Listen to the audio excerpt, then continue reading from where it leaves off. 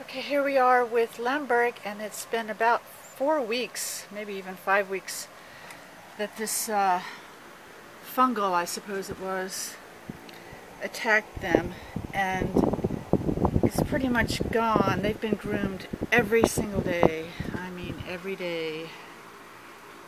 This one's, it's not crusty anymore. It's not making the crust, not oozing serum.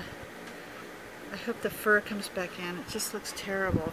So I took the bedding out, and that seems to help because the pigs are not lying in the bedding. They're still coming in the stable and sleeping like right here, but they're not in the horses' stalls lying in the bedding, so I think that helps.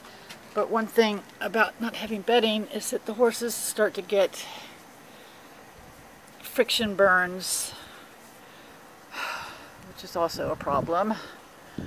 Yeah, these pigs have got to go, and I contacted the Natural Resource Office that are the ones who are responsible. They said they would send someone this week. Oh, Christ. You know, I stopped by there last week too on my way to immigration, and I offered to make a formal complaint.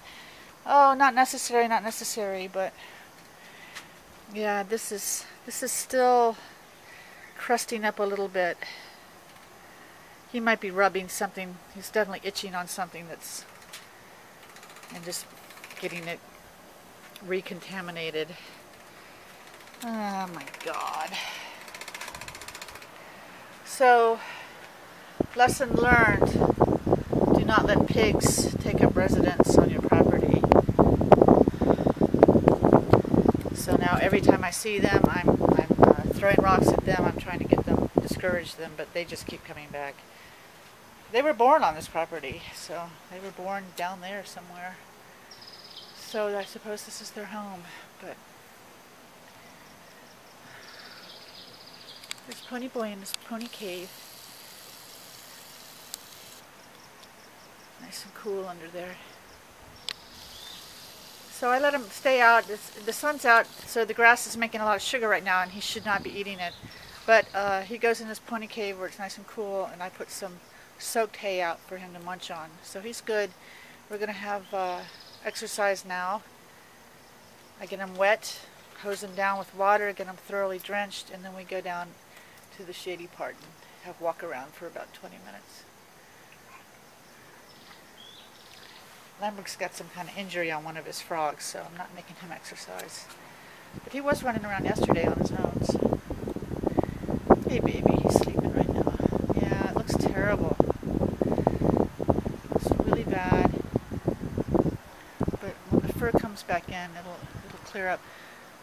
And of course the fur will be black, and he's got a lot of brown fur that's just sun bleached. So he's going to look a little spotty.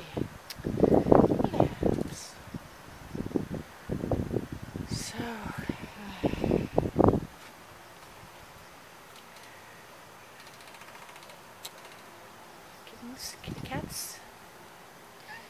This is Kipling. Hi, Kips. Something else when I when I have to leave this property, it's just what am I going to do with these cats?